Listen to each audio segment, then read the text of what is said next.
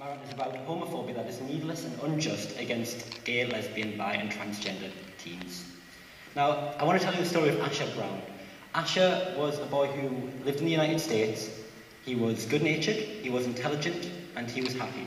Apart from when he was in school, when he was just bullied relentlessly for who he was, told day after day that he was needless, that he was a disease, that he should just burn in hell for who he was, and that the best thing he could do in the world was to just go home and kill himself. So one day after school, Asher went home, found his father gun, and did just that. Asher was 13 years old. Who in this room is 13? Anyone? Now imagine that homophobia is a flower. And I know that's kind of a bad analogy because, well, the flower is very nice looking, so I don't know, imagine homophobia is a rose, full of pricks. You want the rose. I don't think anyone in this room has it in them to tell anybody that they should go and kill themselves. I don't think anyone in this room has that kind of evil within them.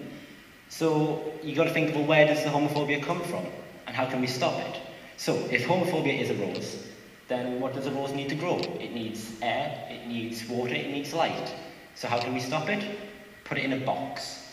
Now, how does that affect it? Well, if it can't get it light, water, or air, then it dies, it withers and dies. So how can we be the box? How can we be this box that will just cut off all of its life and just kill it in the end?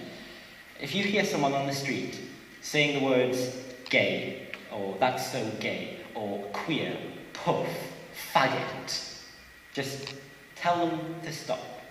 You don't even need to be gay to tell someone. I mean, I am, but that's beside the point. Just tell them to stop. And I know it's like littering.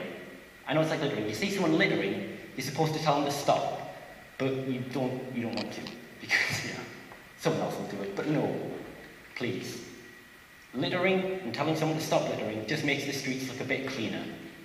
But if you tell someone to stop saying these words that can put into the mind of a gay boy or a gay girl or anyone that they should go and kill themselves and that they're worthless, you can actually save a life. So, thank you.